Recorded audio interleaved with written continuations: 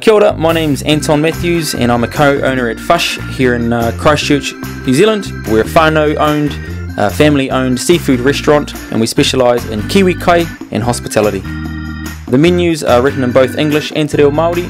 We also have table talkers on each of our tables with some basic Māori words and phrases just to encourage our guests to speak Māori to each other while they wait for their food and also to engage with the staff a bit more as well. The customer reaction that we get in-house and out on the streets is really positive. People are interested and they're keen to learn, and so we decided to throw some free te reo Māori lessons in our restaurant on a Monday night.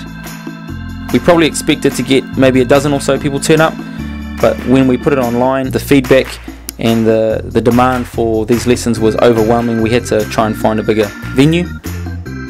We had our first lesson and we were so stoked. There were approximately 600 people that turned up, and all the feedback has been really positive, and people are coming back for more and more, which is just so awesome.